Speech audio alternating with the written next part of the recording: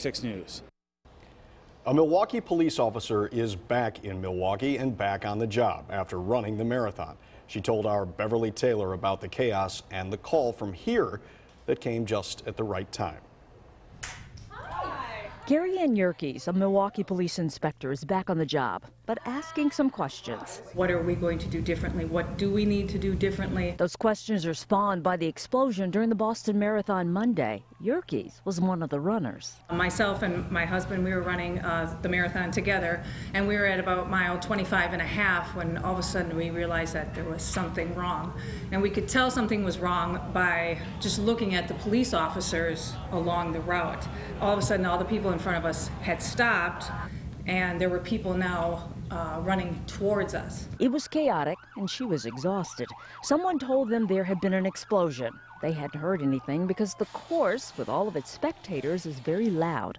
She and her husband, also a cop, went into law enforcement mode.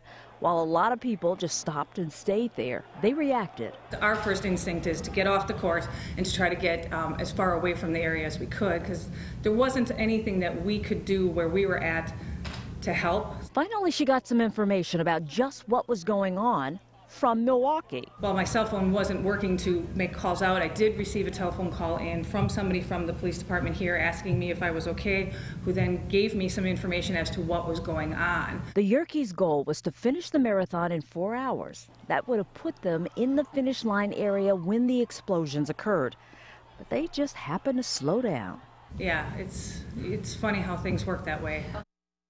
Yerkes says with all of the upcoming outdoor events in Milwaukee, they'll just have to be as prepared for threats as they can. As for running in another Boston Marathon, she says she'd like to. Mike? Thank you, Bev. Well, we will continue to bring you updates on the deadly explosions in Boston. You can find information on this story anytime at our website, fox6now.com. Other news right now, 3 children die in a